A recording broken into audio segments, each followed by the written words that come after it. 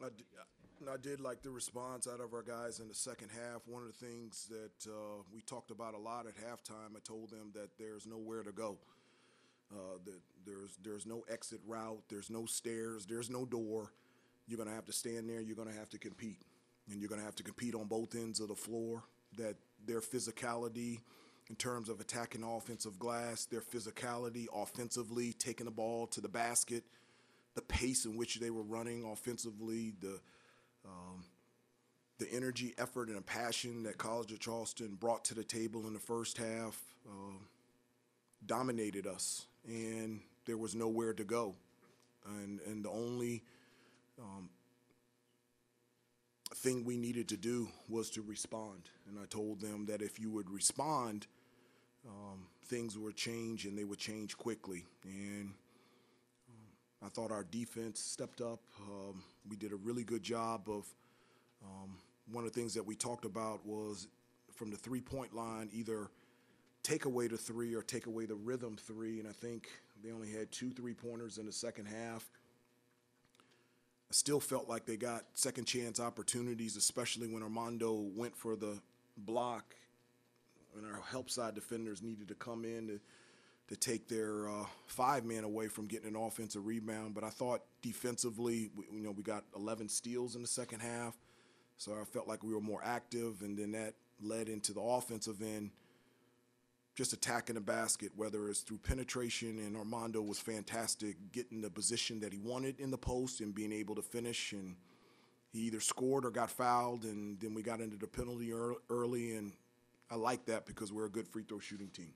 Caleb said that you challenged him at halftime, said that he was playing soft. They all were. They all were. Sorry, he said specifically you challenged him. They all were. Okay. I challenged all of them. They all were. Are you pleased with the way Caleb specifically responded by defensively setting his man down a little bit more, and also being aggressive, attacking a lot more offense? I do. I thought, when you look at Caleb's stat line, it was, he got to the free throw line, and he led the team in assists. And so that's the Caleb Love that can do that every night. And I felt like in the second half we responded defensively as well. His man didn't score easily. There was resistance. He competed, and so I was very proud of Caleb in the second half. He responds on both ends of the floor. How impressed were you with Caleb's ability to turn those steals he had or the block into a quick transition bucket on the other end? Well, I think anytime that we get steals and that, we're really good in transition. One of the things that we do is, when we get steals, we've got all 5 guys sprinting, and we've got great spacing and balance, and we've got guys that can shoot threes in transition but also attack the basket. So, when we're able to steal the ball and also rebound, that we feel like we're in a good position transition-wise from an offensive standpoint, getting the shot that we want. Did you have to tell the guys at halftime, especially Armando, get the ball to the big guy and be more aggressive, or was that something Armando did on his own, knowing that he had to be a little bit? Well, I think it's 2 things. I challenged him. At halftime, I think he only had 1 shot.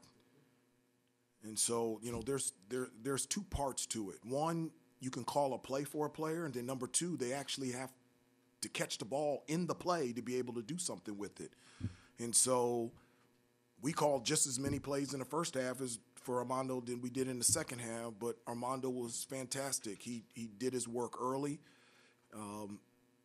He caught the ball where he wanted to. He outworked whoever defended him to catch the ball as close as he could to the basket. His moves were definitive and strong, and he either scored or got fouled, and I was very proud of him. Hubert, calling them soft at halftime, that's not a word that you throw out there lightly, is it? No, one of the things I told them, this is a different generation. My generation, if somebody calls you soft, then it's real.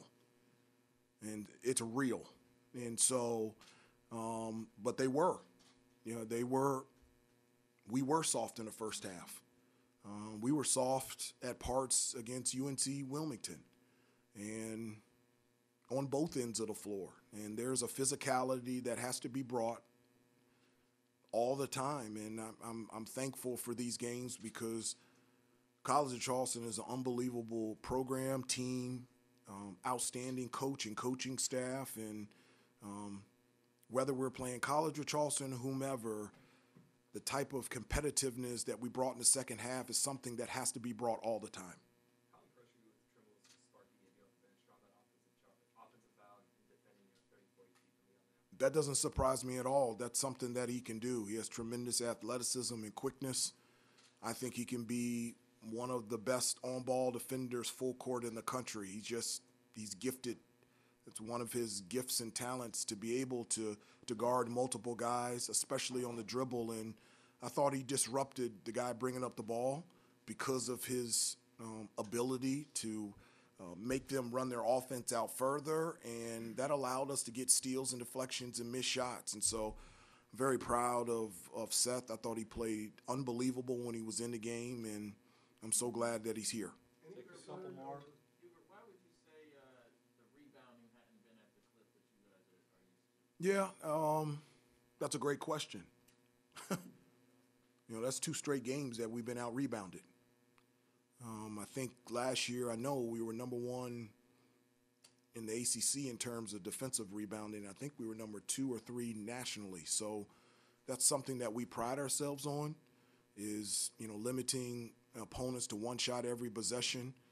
One of the things, I think I've said it to you and others, like every game, we got to check 3 boxes. Number 1, we got to get after it defensively. We didn't do that in the first half. They shot over 50%. We did better in the second half. We got to check the box in terms of rebounding. We haven't done that the last 2 games, and that's going to get fixed. And then number 3 is got to take care of the basketball. And so